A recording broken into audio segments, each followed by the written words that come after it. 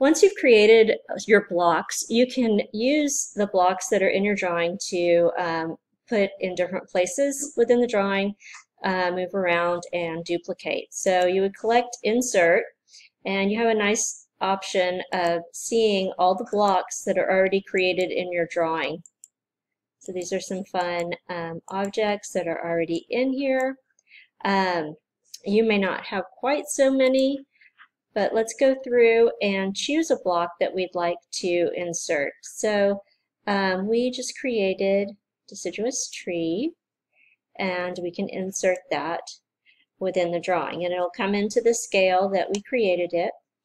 You can take that object and change its scale just by typing in CA, selecting a base point, and typing in a factor to create a larger or smaller version of the object. If you would like to copy these objects, this is a nice and easy thing to do as well. I'm going to create a P-line of an arc, and we'll measure along this arc using our new blocks. So measure, I'm going to measure our arc, and at the bottom of the screen you'll see where we have the option for block. You can click on it or type B. The block name we're going to insert is Flower Perennial. Let's make sure we have that. We're going to align it with the object, yes. And the length of that object is going to be 3 feet. And there we go. So now we have these every 3 feet along the arc, and that can evenly distribute our blocks into a line, which is very helpful in planting plans. So there's one opportunity for that. Let's go in and try something different, and that's Block Editor. And you can select a block that you've already created and make changes to it. So we have our flowering perennial, and we can go into this flowering perennial and make some changes to the object. So let's say we want to change these to another layer. Go to Home, and we'll just change it to a different color layer on there. And I'm going to offset the circle about 2 inches. Select and insert. And now that we're done with that, we can go over here to the edge and close our block editor. Now what happens is when you change this, it's going to update it in the plan. So you can see that you've made changes to the block, and there they are, already updated on the plan. This is particularly helpful when you have a lot of objects in one drawing and you need to make a change to it, perhaps make it a different plant or something along those lines.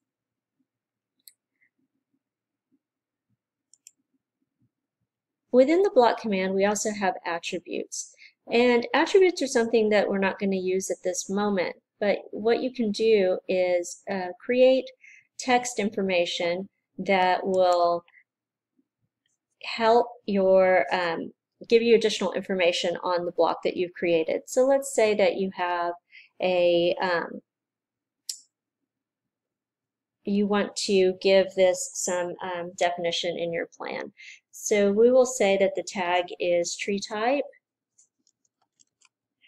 The prompt, again, tree type. And default will be XXX-XXX. This is what we talked about in the last video about how we would create a block name. Our text style, we'll just go ahead and leave that all in.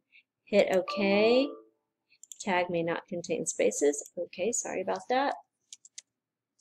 And so let's say we want that to be part of this tree. We can edit that attribute and give it the description of the shrub, so deciduous tree.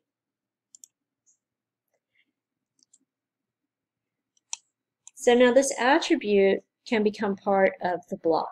When you're creating the block, you want to add the attribute into the block when you're creating it so you can have that information attached to it. And you can do multiple bits of information, deciduous tree, attach more information, maybe the size of the plant when it's being built or when it's being installed, maybe a specific type if you're using a variety of types within the plan. So this can give you a greater amount of information to further refine your planting plan. So if we're going to include the attribute in with the tree itself, I'm going to explode this tree. So type X and hit enter. And I'm going to relocate this so it's not really in a bad situation for that plant. I'm going to change the attribute to the same layer. I'll go ahead and start on the shrub layer so there's some consistency here. And make. So let's remake the same plant that we already did, deciduous tree. Pick point, again center point, select the objects, and select all the objects now including the attribute. Hit enter and OK. We're redefining the block, so anywhere in this drawing it will now have this information in here. So instead of XXX, I'd like for it to say deciduous tree. Hit OK, and now we have that information attached to that tree. And I'm not sure why that one didn't update. But if we want to go in and insert this tree again, insert, deciduous tree, hit OK. Our scale factor is 1. Our tree type, now it gives us the crosshair is the tree type that we'd like to insert. And just to do something different, we'll do evergreen tree and hit enter. And so now we have evergreen and deciduous trees. So this can give you an additional amount of information. It's particularly helpful on planting plans, construction documents, things like that. It's not particularly attractive when it comes to a graphic conceptual plan. So we want to use it in limited quantities in that situation. I'm going to show you one more command, and that's going to be insert again. But what we'd like to do is insert from another drawing. So you can take an entire drawing and insert. So let's go to our more options and browse. So let's say you have some information in another plan that you would like to use.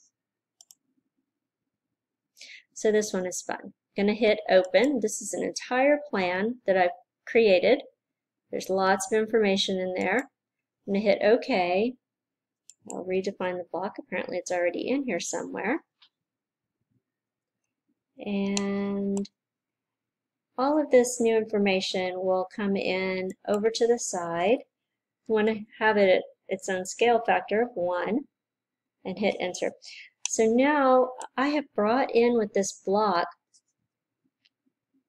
a lot of additional information. I've brought in font styles, I brought in some symbols, I brought in some hatch patterns and some layers. So all of these things are now going to be a portion of this drawing.